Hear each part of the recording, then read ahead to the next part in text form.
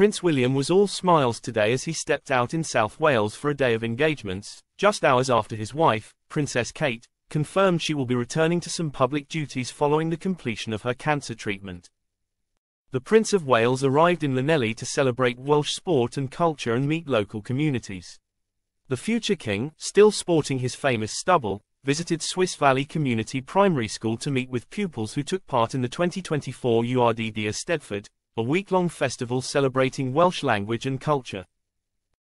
William, who beamed proudly after his wife's latest health update, was warmly welcomed by crowds of people who braved the weather and gathered outside the school to give him cards and gifts following Kate's good news. The prince sparked laughter after a child told him had a bug on him as he was greeting and thanking well wishers. He asked the young boy, who was a Sea Cadet, if he wanted to keep it, and handed it to him. He said, "Good spot, it must have followed me here."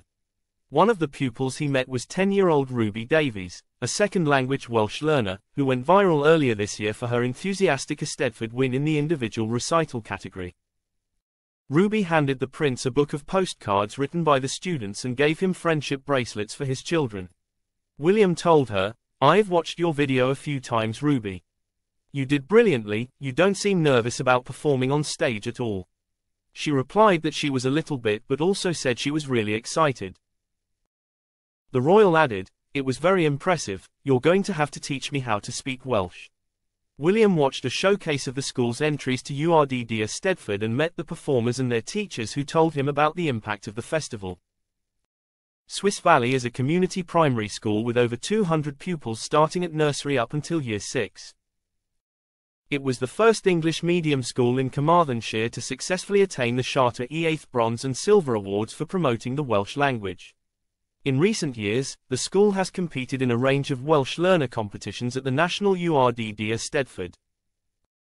William had a packed schedule today as, following the school visit, he headed to the Wales Air Ambulance headquarters to mark Air Ambulance Week and met with staff. Later, he also visited Parc y Scarlets, the home of the Scarlets rugby union team, to celebrate the contribution of Welsh female rugby players in support of the Welsh Rugby Union's Missing Caps campaign and ahead of the 2025 Women's World Cup. It comes just hours after the Princess of Wales appeared in a deeply personal video to confirm she will return to public duties following the completion of her chemotherapy course. Princess Kate gave a heartfelt message about her cancer journey and described the past 9 months since her serious health issues began as incredibly tough for us as a family and how the cancer journey is complex, scary and unpredictable for everyone, with the experience giving her a new perspective on everything. In the video, Kate said, "Doing what I can to stay cancer-free is now my focus. Although I have finished chemotherapy, my path to healing and full recovery is long and I must continue to take each day as it comes. I am however looking forward to being back at work and undertaking a few more public engagements in the coming months when I can."